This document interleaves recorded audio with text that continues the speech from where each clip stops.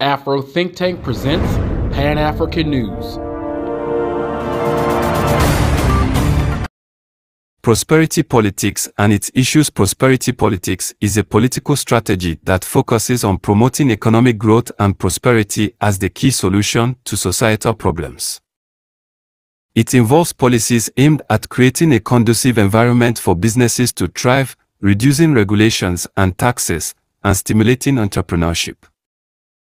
The idea behind this approach is that if the economy is doing well, everyone benefits, and social issues such as poverty, inequality, and unemployment will naturally resolve themselves. In theory, prosperity politics sounds like a win-win situation.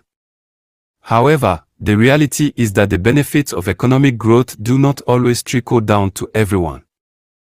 Instead, they often accrue to a small group of wealthy individuals and corporations, leaving the rest of the population behind. Additionally, the policies that are promoted under the banner of prosperity politics often come at the expense of social safety nets, public services, and environmental protections. Some people argue that prosperity politics is a scam designed to enrich the already wealthy at the expense of the rest of society. Others see it as a legitimate political philosophy that can help promote growth and opportunity for all. The truth likely lies somewhere in between. There are certainly cases where prosperity politics has been used as a cover for corruption, cronyism, and self-dealing. But there are also cases where it has led to real improvements in economic conditions and quality of life. One related technique that is often used by proponents of prosperity politics is the idea of trickle-down economics. This theory suggests that if the government cuts taxes on the wealthy and corporations, they will invest more, create jobs, and generate economic growth that will benefit everyone. However, critics argued that this approach has never actually worked in practice, and instead leads to greater inequality and economic instability. One way to detect perpetrators of prosperity politics is to look for inconsistencies in their arguments.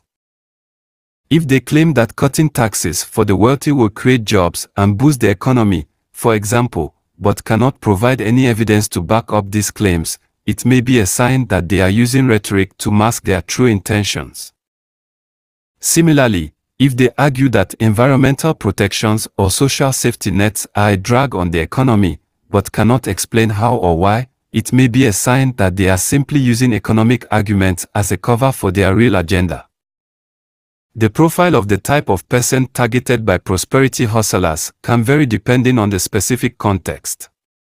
In general, however, they tend to be people who are struggling to make ends meet, or who are concerned about their financial future.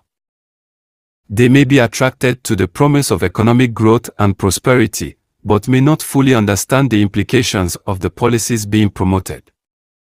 They may also be vulnerable to misinformation or conspiracy theories that play on their fears and insecurities. To protect themselves from prosperity hustlers, individuals should always be skeptical of claims that sound too good to be true, and should do their own research before making any decisions that could affect their financial well-being.